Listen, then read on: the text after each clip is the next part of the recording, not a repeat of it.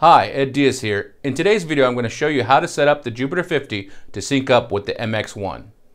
So setting up the Jupiter-50 to sync up with the MX-1 is actually a very easy process. Only thing I have to do is go into Menu, and now I'll go into System. Then I'll go into Setup.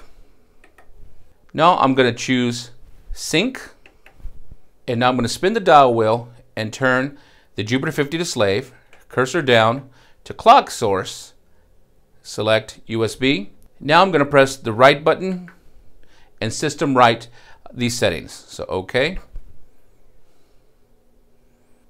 Now it's completed. Now I'm going to press the exit button.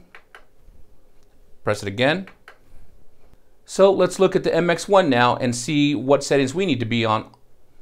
So first off, I make sure and press sync, and I make sure I'm in the internal. So there's a couple different choices I can choose, auto and all the different USBs, but I'm going to choose internal. Now let's test our settings and make sure everything is working correctly. So I have my Jupiter-50 and I have my chainsaw sound. Now what I'm going to do to test it is I'm going to go ahead and turn on the arpeggio inside the Jupiter-50 and press the hold button. And we're going to test for the tempo sync first off. So let's go ahead and play something. Already you can see that inside the Jupiter-50 it says the tempo is to MIDI, and we have MIDI being chosen by the MX-1 over USB. So now let's go ahead and spin the dial wheel for the tempo in the MX-1.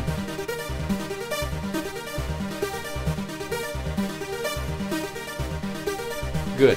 Obviously you can hear it. That's great. Now let's test the beat effects inside the MX-1 and make sure that the Jupiter-50 is working correctly. Now in order to do that, I have to make sure the red light is lit on the MX-1 for beat effects, but I also have to make sure the start and stop button is pressed.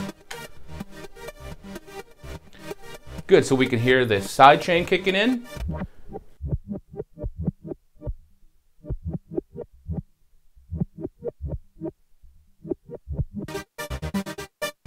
There's a slicer. Now let's go ahead and adjust a little bit. Let's take it all off.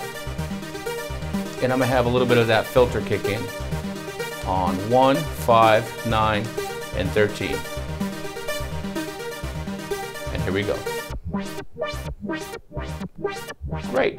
All the beat effects seem to be working fine. Let's stop the beat effects. Now let's go into the MFX and hear some of those as well. So I always like to choose the delay. And now let's play with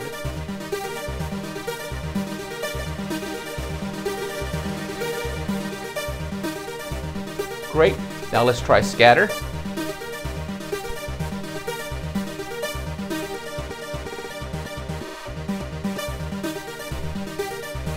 And now let's try the last one, roll.